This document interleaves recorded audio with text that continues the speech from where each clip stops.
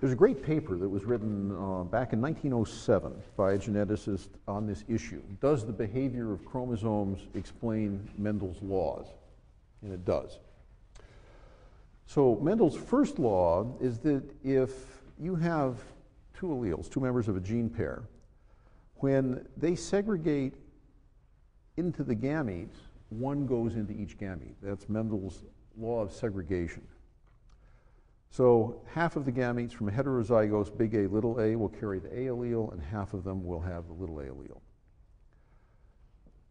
So this is the law that allows us to predict what the genotype ratio should be in the offspring, and that allows us to notice any deviations from that genotype ratio. So I'm jumping ahead a little bit here to Punnett diagrams. Just make a note in your head that this fact of segregation is the basis for our being able to predict what the offspring will be like if we know what the parents are like. At least it's part of it. So if you have two heterozygotes who are mating with each other, so the male gametes have either big A or little a, and the female gametes have either big A or little a. It is Mendel's law of segregation which tells us that we can expect those gametes to be equally likely. The probability is 50% in each case. When they then come together to make a zygote that's going to grow up to be the offspring, then we just multiply these probabilities together. So 0.5 times 0.5 gives us 0.25, and each of these kinds of zygotes is equally likely, 25%. However, there was a reason that we wrote big A and little a. If big A is dominant, that is, say it's brown eyes, and little a is recessive, say it's blue eyes, and remember our baby with issues, then the ratio here is 3 to 1. That's only true because it's 3 to 1 because in these three cases we have a big A, and in this one case we don't. So the ratio is 3 to 1. It was this observation of 3 to 1 ratios in the offspring of heterozygote crosses that caused Mendel to postulate the idea that, hey, some genes are dominant and some genes are recessive. If a gene's dominant, you can see that fact in the phenotype. You can see that the allele is present in the phenotype. If it's recessive, you can't see the presence of the gene in the heterozygote. Its presence is covered up by the dominant one. Mendel's second law. What happens when we're looking at two genes and they're on different chromosomes? Well, Mendel's second law basically says that the events that occur at the different chromosomes are independent of each other. So genes that are sitting on one chromosome are going to be assorting independently to genes that are sitting on other chromosomes. So in this picture, you can see that if we have big A, little a, and this would be a big A, little a heterozygote. This is a big B, little b heterozygote. They are depicted as already having been copied, okay? So they've been duplicated so that they can start going through the process of meiosis. And what's going to happen is that we're going to pull them apart. We're going to make 4 gametes out of each of the chromosomes. This combination, where you get AB, big A, big B, and little b, is just as likely as this combination, where you get big A, little b, and little a, big B. Okay? So that's tracking what happens when you have genes on 2 different chromosomes that are forming gametes. That's Mendel's second law. So meiosis is capable of producing genotypes that are different from the parental genotype. I'll pause for a moment there. I'm not just going to keep running through this slide because I want to tell you that this is the essence of sexual reproduction. The fact that the offspring genotypes are different from the parental genotypes is the essential evolutionary fact about sex. It can be achieved in a lot of different ways.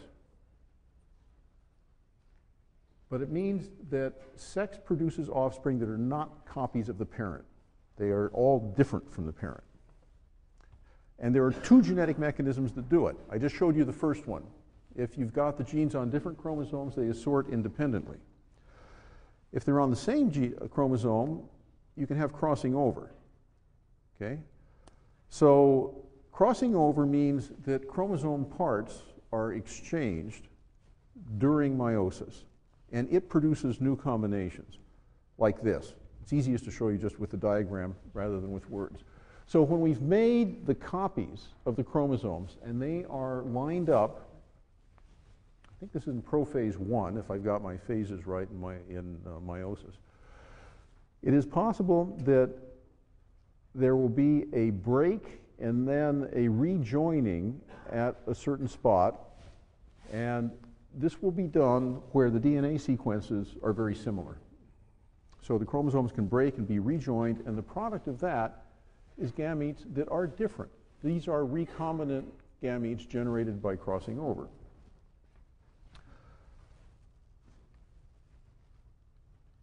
These combinations, this kind of genetic variation, is something that's going on in every generation. The estimate for the human genome is that actually, in order to go through meiosis, there must be a crossing over event, and it is thought that every human chromosome experiences one crossing over event every generation, roughly. Probably true for most organisms. So these things are continually being shuffled. And the point of that is that there are two mechanisms of recombination. Remember this. Okay? When we say that the genes recombine, they do it both because the chromosomes get shuffled and because there is crossing over. The crossing over generates new combinations within chromosomes, and the chromosome assortment generates new combinations within the genome. Both things are going on. Now, mutations are also going on in every generation, and they produce changes in DNA sequences. Some of them make genes that are functional. Some mutated genes have improved. Many don't. Many have worse function. A lot of them are neutral. And it's mutations that occur in the germline, that is, in the cells that will form eggs and sperm, that get transmitted to offspring. They have evolutionary significance, so they change the information that's transmitted over evolutionary time. And mutations that occur in somatic cells are the things that lead to cancer. Cancer is a mutational process, and every cancer is a little evolutionary process that occurs just within the lifetime of the person who has it. Ultimately, if you go back through the history of life, mutations are where all genetic variation came from. So it's important to understand basically what's going on here. We refer on the one hand to point mutations. That's where you just change one nucleotide, and there are categories of point mutations. You can have substitutions, you can have deletions, and you can have a deletion of an entire codon will not cause a change in the downstream amino acids. So if you take out 3 nucleotides at once, there won't be any change in the coding for the remaining amino acids. But if you take out 1 or 2, you're shifting the reading frame. So if you have a deletion of 1 nucleotide or 2 nucleotides, it changes everything downstream from that point. So 1 or 2 deletions can have really big effects on the information content of the whole genome. We call those frameshift mutations. Mutations also occur at higher levels. You can have chromosomal mutations where you delete an entire gene. So if I say we delete B, I want you to think now that we're taking out maybe 3,000 nucleotides. The whole gene disappears, everything from the start codon to the stop codon. We can duplicate a gene, so we get 2 copies, or we can invert them. These are very important evolutionary processes. If you duplicate a gene, you can use the old copy to keep things working while you innovate with the new copy. So gene duplications are really important. Your genome has been completely duplicated twice. We can see that in the Hox genes. You'll see that in a few lectures. But in the course of vertebrate evolution, once back about with the hagfishes and the agnatha, and then once between the agnatha and the higher fishes, The entire genome was duplicated. And it is thought that this duplication of information may very well have been associated with the fact that there was a radiation and a generation of a lot of morphological complexity, because we had duplicated the entire library.